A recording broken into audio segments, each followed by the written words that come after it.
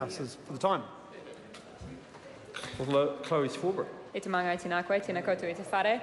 Mr Speaker, I rise on behalf of the Green Party in support of what we think is a brilliant notice of motion. This is something which is really cool, basically, and in summary. I fundamentally believe, personally, as does the Green Party, that accessibility and transparency are two different things. So New Zealand consistently ranks really highly when it comes to transparency. I believe there was a report released last week which spoke to exactly that.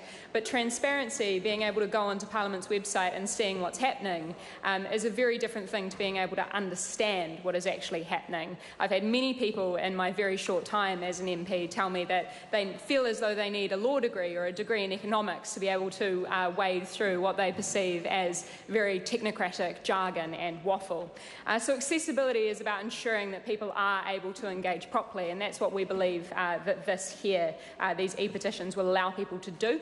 Why this is so fundamentally important is because democracy is not something that happens just every 3 years with a general election. We believe that it is crucial that people are able to speak to and engage with Parliament outside of those general election cycles, particularly about things that they are passionate about, that they feel as though this Parliament may potentially be neglecting.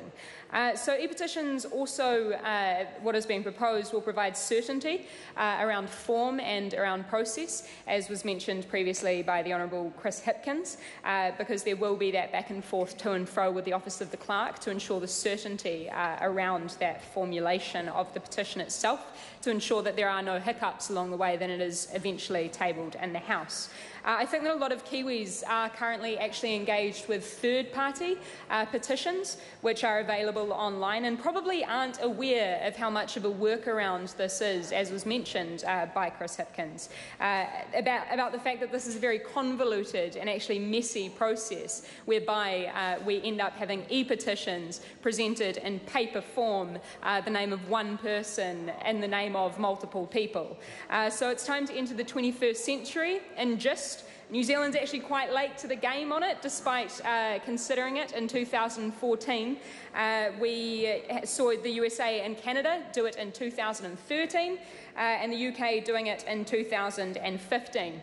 And I find myself quite peculiarly agreeing with my colleague across the House, Jamie Lee Ross, about how it is incredibly important here that we see that this is a parallel process that happens in tandem with those other forms of paper petitions, to ensure that we are not excluding people, because fundamentally democracy is about access. So in summation, Mr Speaker, the Green Party are very proud to support this notion.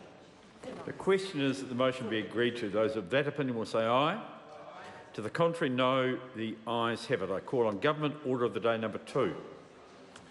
Health National Cervical Screening